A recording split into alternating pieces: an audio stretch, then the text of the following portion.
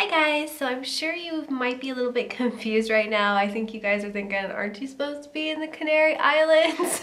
Actually, as I'm filming this, we are. I just pre-recorded this on Saturday, that way you guys have something on Monday to watch.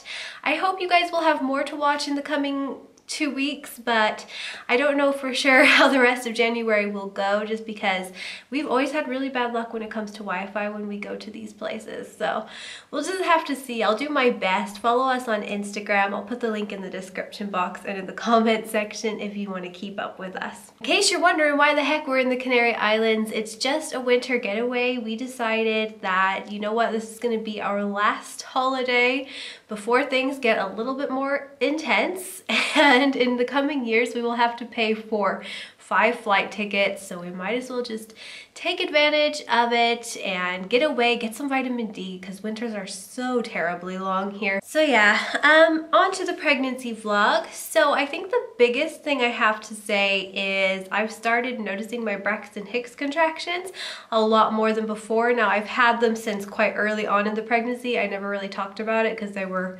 nothing really exciting, but you know, my uterus is getting bigger now, so I'm noticing them more, and it's just like really weird to be feeling that sensation again. Now Braxton Hicks shouldn't hurt, or they shouldn't hurt much.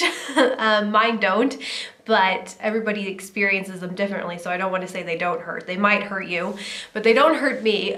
But like, it's just kind of interesting feeling my uterus like getting active again. It's just, it kind of brings back memories of childbirth, if that makes any sense.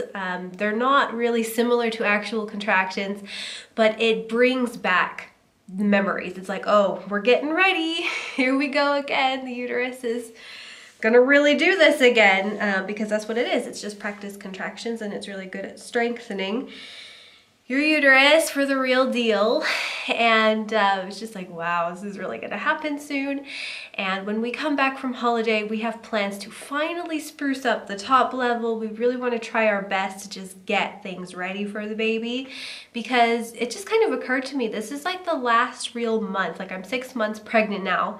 This is the last real month before I start feeling huge and before like it starts becoming like, oh, we really have to start getting things done on our to-do list. Like, I think the more kids you have, like the more lazy you kind of become in terms of preparing. Like with Olivia, everything was ready like really, really early, and I just thought about everything.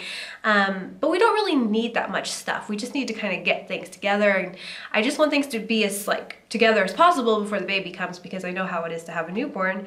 And probably house projects with Olivia and Leia, a newborn. Even though hubby will be taking a long paternity leave, we're gonna have our hands full as it is, so there's a good chance that nothing will get done to the top level if we don't get started. Olivia and Leia have seen the baby move from the outside. They have also felt it, but they're so impatient that like when they put their hands on my belly, they're just kind of like I think they think I'm lying, that the baby's moving in there or something, because they just like, sure mom, because usually the baby stops moving when they put their hand on my stomach, and then they get impatient and then they just run away. But there was one day where we were at the dinner table and the baby was super active. You could just see like a whole bunch of stuff going on in my belly, and they were like, it was pretty cool, and I think they really believe there's a baby in there now. I'm not just getting really big. I will be sure to try to get that on film as soon as possible, but it's hard enough just to get them to see it and feel it on their own. I think I'm gonna stop it there because I've got a lot to do today. Hopefully you guys will get some cool footage soon. Excuse this outfit for the day. I know it doesn't fit, but between packing and doing laundry, I don't have anything to wear, so that's what I'm wearing for the day. There's the bump from the side. Boom, from the front. It looks like such a round ball now.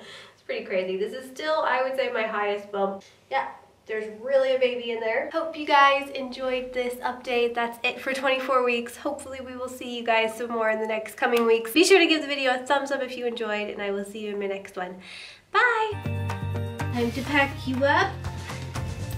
Want some shoes? No, you. No. See you in the Canary Islands. Bye.